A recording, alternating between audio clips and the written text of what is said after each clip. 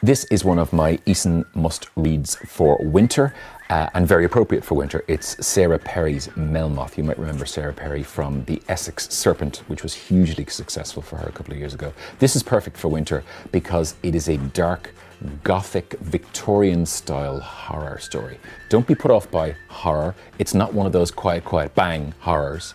It's the sort of horror that slowly but surely infiltrates its way into your life until you find yourself up at 4 o'clock in the morning being completely creeped out by it and having to finish it.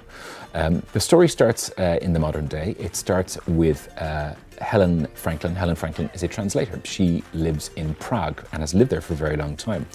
Through the lives of friends around her, she finds the story of Melmoth the Wanderer, who is a woman who has wandered the earth since the time of Jesus and witnesses the terrible things that people do when there is no one else there to witness them.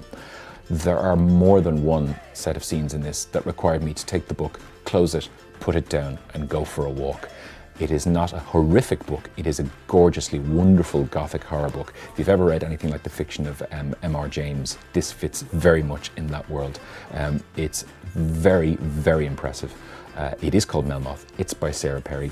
I'm loving this book and I think you will too.